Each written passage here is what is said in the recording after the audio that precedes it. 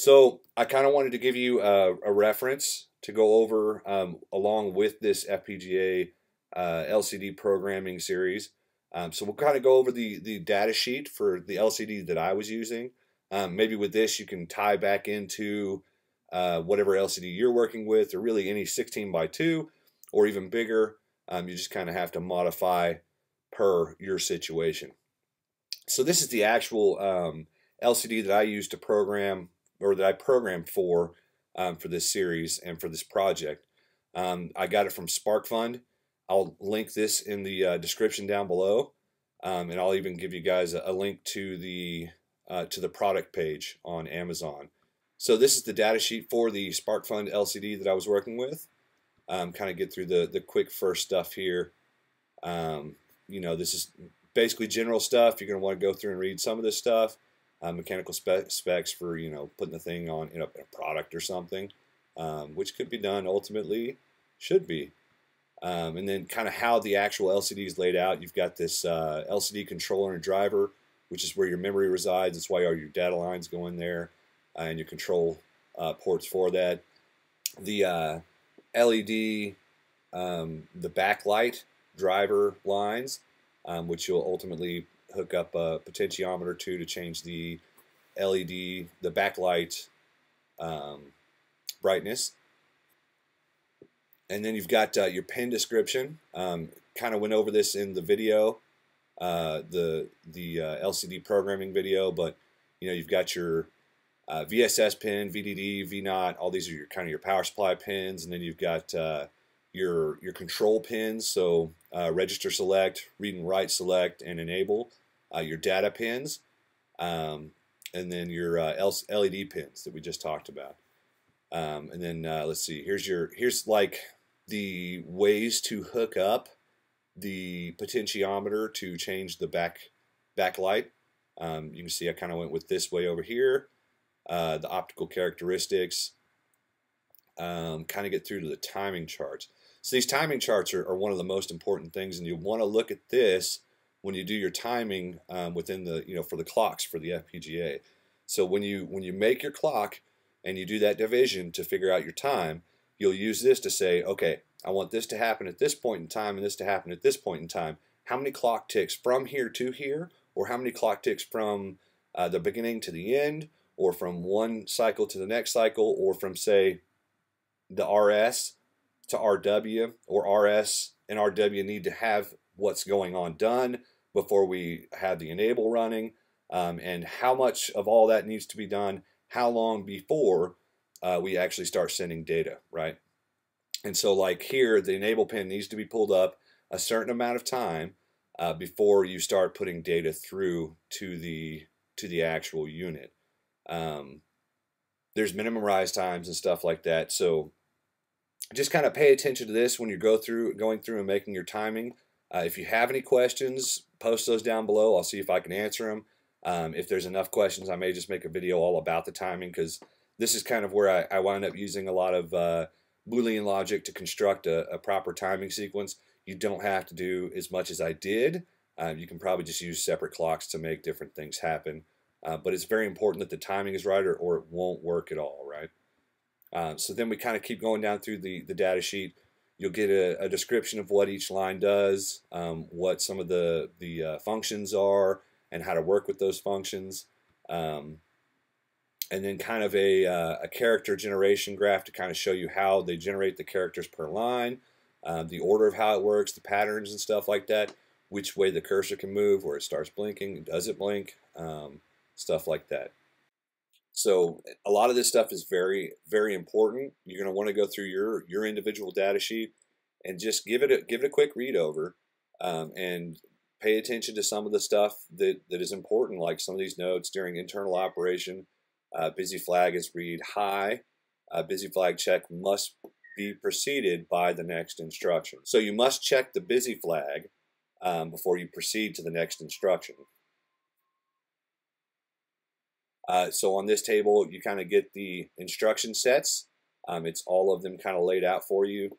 How to clear the display, how to return home, entry mode set. So the clear display thing, I think we use in the code when we go to reinitialize. How to return home, entry mode set, display control or display on and off control, so you can turn the display on and off. Some of these things are used in that initialization step, right? And then you can use them over and again, just depending on where you need them. And these are the actual data bits on those data lines, right? So you have DB7 down to DB0, which are those 8 bits that we're working with when we're sending it out. And then, of course, you're going to have to do RS and RW depending on what step you're working on within the display. So we go down through here. You have increment, decrement. You can shift the entire display. Of course, turning the display on and off, the cursor on and off, the blink on and off for the cursor. Then shifting patterns, all that sort of thing.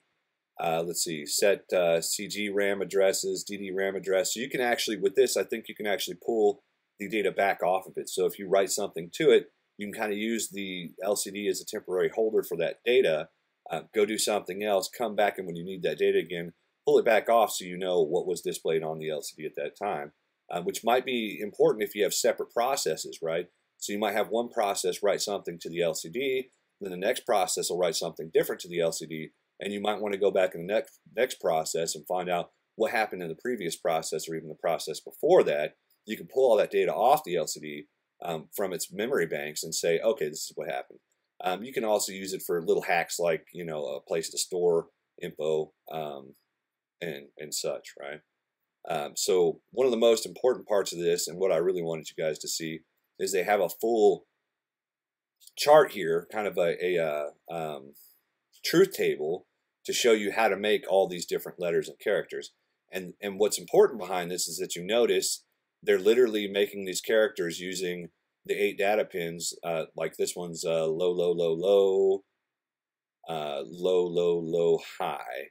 And that's this right here, this pattern, which is basically nothing. And that's going to be, as long as those last 4, the upper 4, are low, low, low, high, then you're not going to show anything on the screen. If you have low, low, high, low on those upper 4, then you can go through and make these little things here. And if you look at the description before, it shows you with these patterns, you can draw to say just this 1 pixel here, or this 1 pixel here, and this 1 pixel here, or whatever you need to. But if you go through and look at these patterns, say we got the high, low, high, high, with low, low, low, low, you can go through and decode that to what it speaks about before and see how they're actually drawing bitwise or piece by piece, multiplexed, I guess, piece by piece, the data on the screen. Then we just have the quality specs, how to put the thing in mechanically and how to look at it, the viewing angles and stuff like that. Quality assurance, point defects, stuff like that. Most of this stuff is going to be, you know, when you're laying out a PCB, you can look at some of the different stuff, and then also some of the more intricate things within the mechanical specs of the unit, how to solder it, the kind of PCB patterns and stuff. Let's see, not allow screw rust or damage, not allow missing or wrong putting of component. A lot of this is in kind of a mixed language, so it may be a little off. I guess you got right angle stuff here, is that tabs, bonding strength. Yeah. So a lot of the rest of this is just about general stuff for the LCD and how to put it on, say, a PCB and stuff like that. So yeah, that is the data sheet. You got soldering precautions, operating instructions, stuff like that. So that's the data sheet that we worked with. If there's any section that you guys want more of a fine-tuned look at or want me to make a video on, perhaps, then let me know in the description below, and I'll go in and do that. Otherwise, there's your data sheet for this project for this LCD. All right, thank you guys for watching this video. It's kind of an added piece to this video. I wanted to go over the Mojo V2 diagram real quick, just so you can have an idea with the Mojo V2 how to hook up, stuff like that.